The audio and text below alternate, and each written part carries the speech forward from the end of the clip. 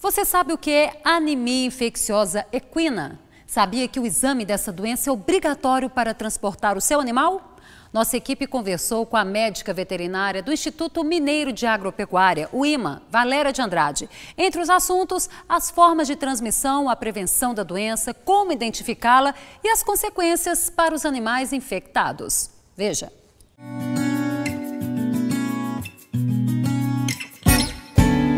A anemia infecciosa equina é uma doença causada por vírus que acomete os equídeos e todos os seus cruzamentos, e animais silvestres também. Tá? Então são os asininos, os muares e os equinos.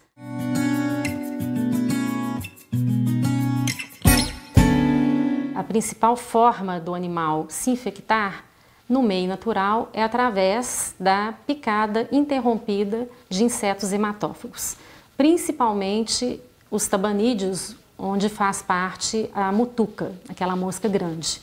Tá? É uma picada interrompida, vamos supor, se temos um animal positivo, essa mosca pica esse animal positivo.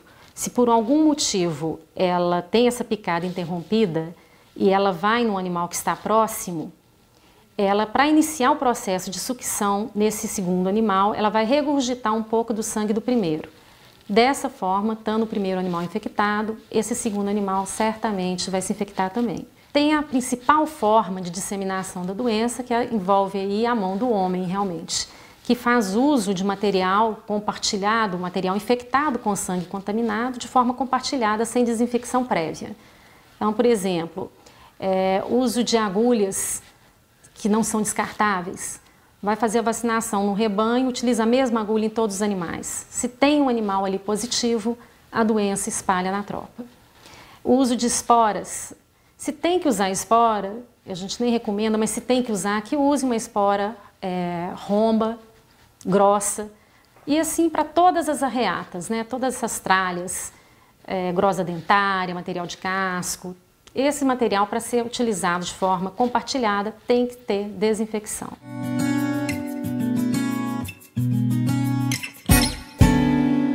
Ele pode até vir apresentar o sinal clínico, né, que vai ser no início da doença, é uma febre alta e é uma febre intermitente. De manhã ele está com uma febre de 40, 41 graus centígrados, de tarde ele já não tem febre.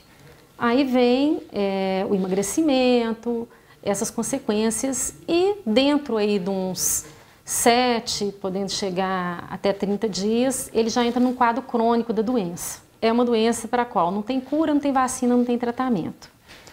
Então, a principal forma de você saber se o animal é positivo ou não é através do exame laboratorial. Se eu comprei um animal, mesmo que ele venha com atestado negativo, é prudente que ele fique num período aí de 30 dias a 40 dias separados da minha tropa para que eu faça um segundo exame.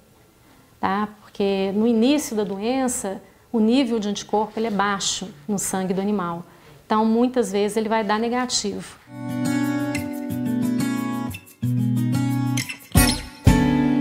A única forma do proprietário se prevenir é só comprando animal com exame negativo, só participando de eventos pecuários, qualquer que seja, cavalgada, vaquejada, exposições, realmente que tem o controle de um médico veterinário cobrando os exames dos animais que estão entrando naquele evento.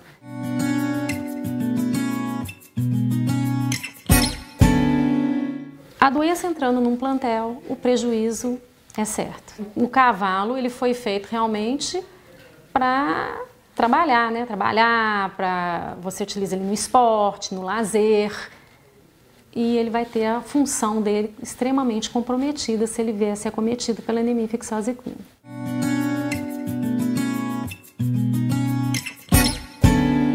Até um alerta que eu faço, não comprem animais desacobertados do documento de trânsito, porque esse documento de trânsito é que permite a gente rastrear de onde um animal positivo veio, para a gente tomar providências também na origem desse animal.